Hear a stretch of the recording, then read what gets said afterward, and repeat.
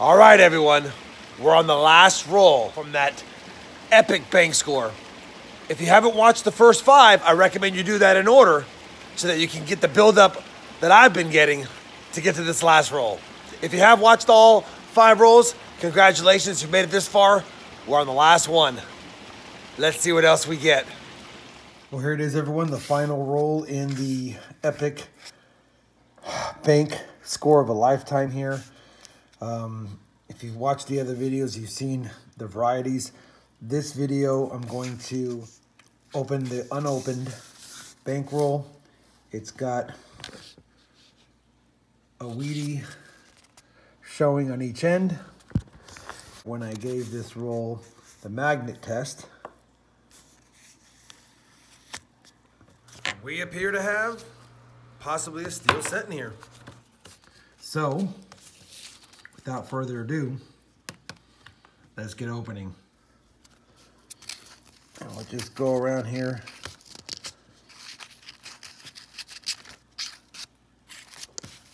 And loosen it up like that. And just as a reminder, we're gonna get to the steel head first.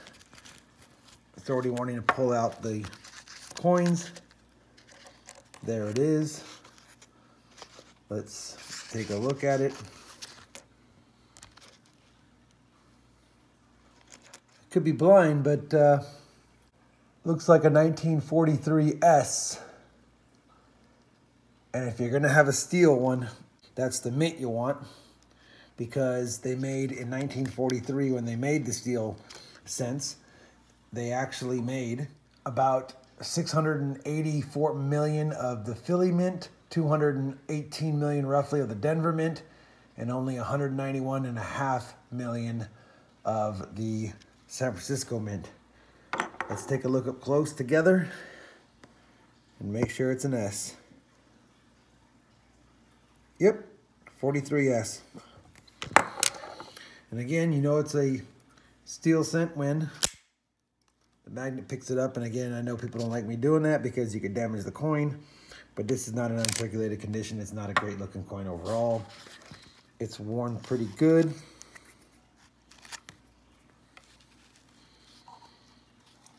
The back is in great condition overall. I'm happy with it.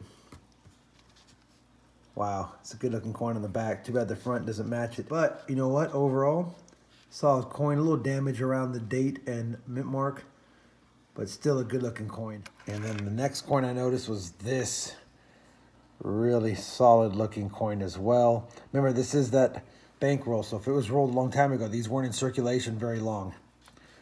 What year is this one? It's a 56D. Let's look at the next coin.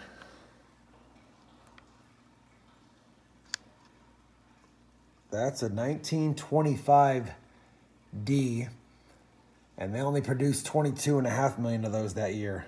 So that's a great find. So far, other than the 56, but it was in great shape, we got a 43 steel and a 25D. Wow, that is a great score so far.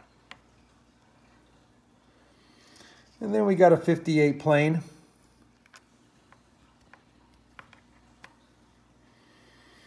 $54S, a 1939S, 52 million of those made. Good coin. 41 plain, 887 million minted of those. Oh, I don't want to be, oh. Are you kidding me? I really, did I just see another Indian? Wow, are you kidding me?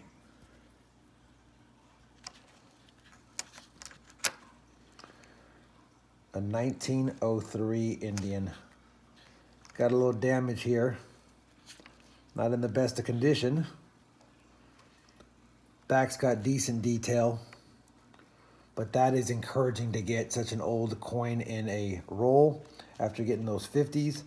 Let me pause the camera, take a closer look at this, and then look at to see how many were minted in 1903. All right, so As far as the years go, it is one of the more common mints. There was about 85 million minted that year. But guys, between my 1892 I scored in the last roll and this 1903 I scored in this roll, oh my goodness. And we just got this roll started. There could be more in there. And to see a 1903 coin in a roll gives me optimism about what else is in this roll. Wow. This is exciting. 56D.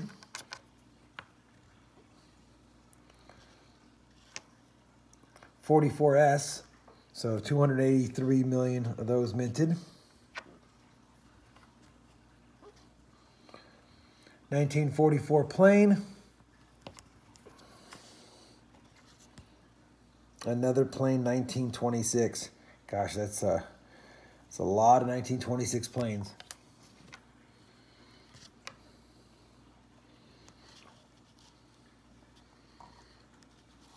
$1935 S,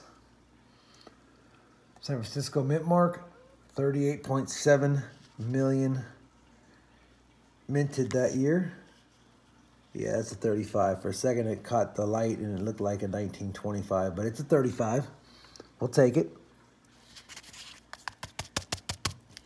Another roll that's just hard to get out, which I'm not complaining about. Seems to be good luck.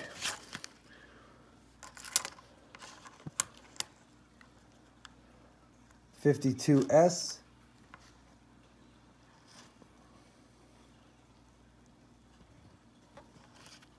$1938 plain.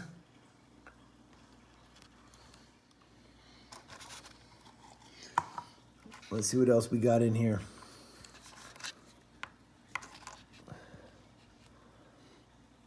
Another 1938 plain.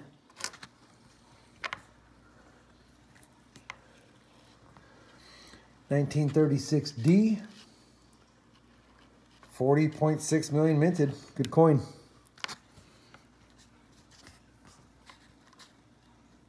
$1951D. 1955 plain. Again, always fun to see the 55, but it's not a D and it's not a double die.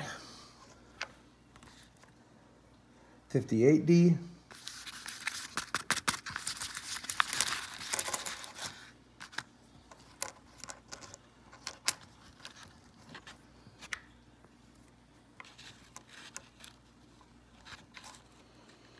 Looks like a 39. Yep. 1939 plain, 316 plus million.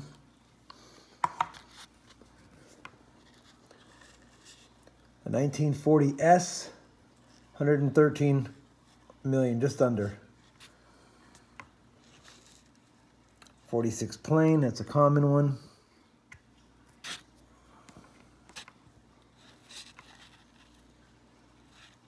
Nice looking 37D, 50 million minted.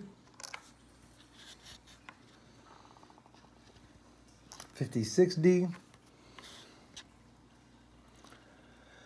1948D, 172 plus million minted as well. Pretty common. 1950D.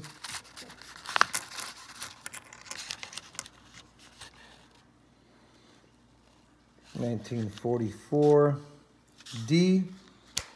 We always check those. Nothing.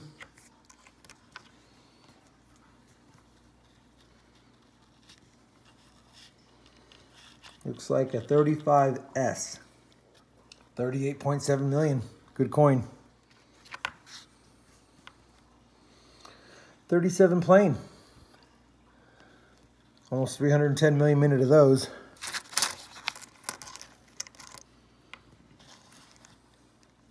Wow. A 1919D.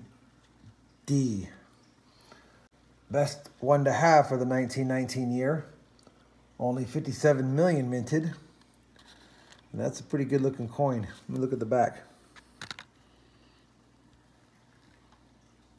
Yeah, it's worn pretty good. Got a nice scratch on it too. I'm gonna take a look at it under the loop for a second.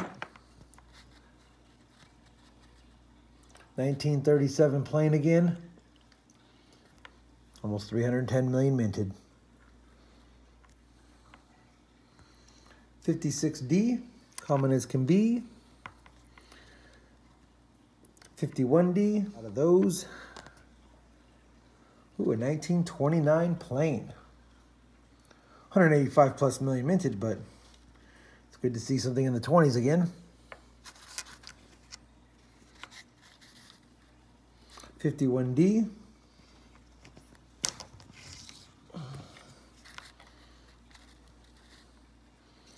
1939S, 52 million of those minted. That's a good coin. Another shiny one, but it's a 53S. 56 plain. 39S, 52 million of those minted.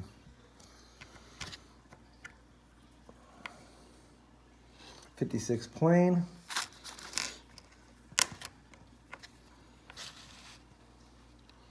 57 plain.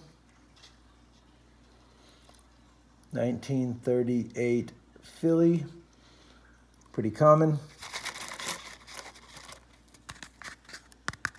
And that's what we got. Let's take a look.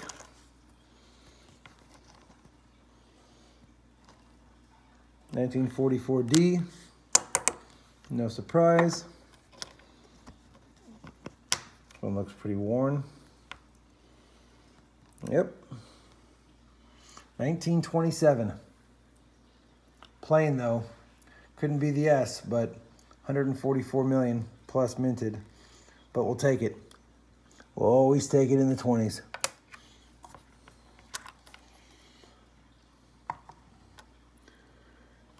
Looks like a 1950S.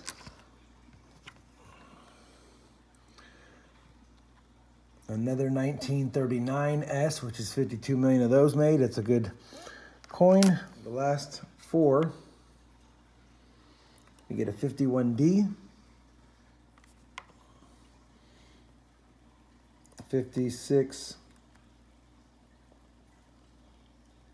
DRS, hard to tell, let me just make sure. It's a D.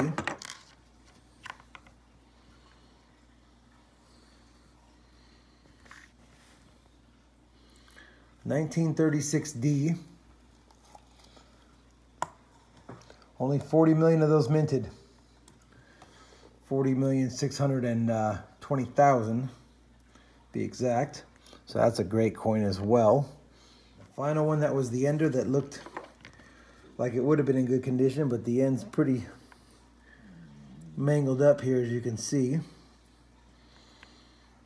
Still a good looking coin overall. Let's take a look at the front. And true to nature, it's a 56, of course.